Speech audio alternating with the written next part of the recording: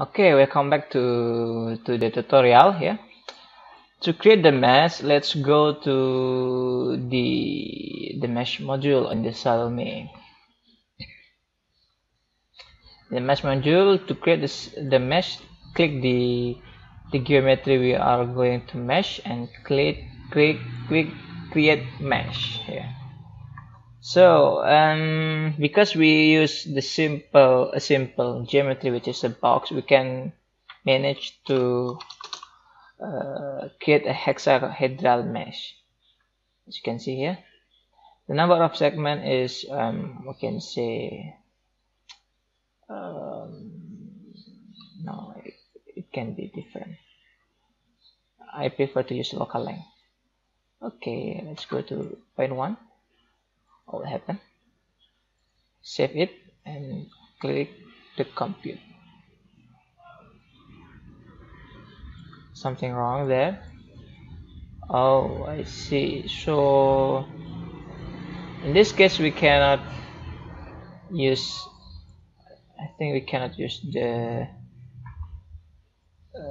go to the mapping. Let's go to another reference. Maybe it may works. Oh, it's still not working. So we can create a mesh with a different solver. We can use Gen 1 to 3D. This is simple one. This is very instant approach. So go on to very fine, apply. So it may take a bit longer because this is tetrahedral.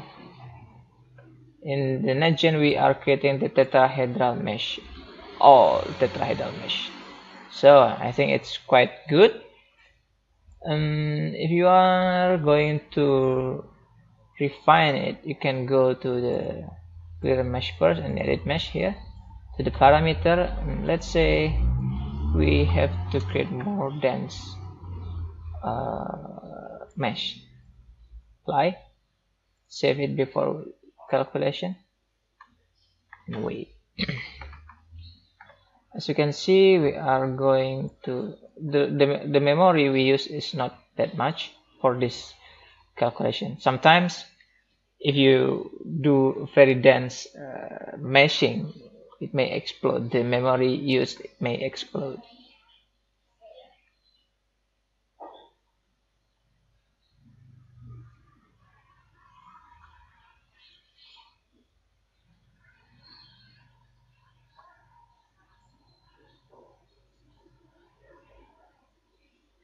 Okay, good. We are creating 135,000 tetrahedra. It's a bit good. It's quite good. Okay, so after this we have to create a patch for boundary condition. We can say this is the hot boundary, and this is the cold one, and the other boundary will be like this. The other face will be room boundary condition, which is 0 gradient in temperature. So how do we do that? We can go to the geometry module again, and this final patch, we can go to the new entity, create a group. The first group will be face group. Later we are going to follow group to create a different region. So the first one is hot patch. So this is the hot one. As you can see, apply. Go to the cold. Apply. And go to the room. You can see the room will be this one.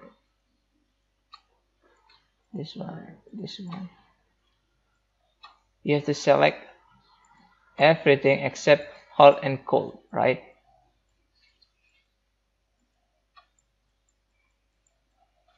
Add, apply and close. Let's take a look to the result. So is it correct? I think it's correct. The room boundary and the cold boundary will be this, hot boundary will be that, and if we go to all of them, it will be looks like this. Okay, that's good. Now we are going to create the volume that defines a different region in the volume here. Go on to the group and create group here. Go to the volume. The first group will be small one, small solid. Let's name it small solid, and click on the small solid, add it, and apply and close. Oh, sorry, I forget the big one. So go on again, volume, big solid, name it, okay, and apply and close. So the big solid and small solid. So after that, we are ready to go to the mesh module again. So to create a patch into the OpenFOAM format, we have to create groups from geometry here and apply all of them. So it is finished, and now we can export the result into the UNV file. Let's put it on the UNV mesh, solid mesh, name it solid mesh. Okay, that's it. That's how we create the mesh for the OpenFOAM simulation. In the next video, we will learn how to create a folder case for the heat conduction with conjugate heat transfer solver in the OpenFOAM. See you in the next video. Bye.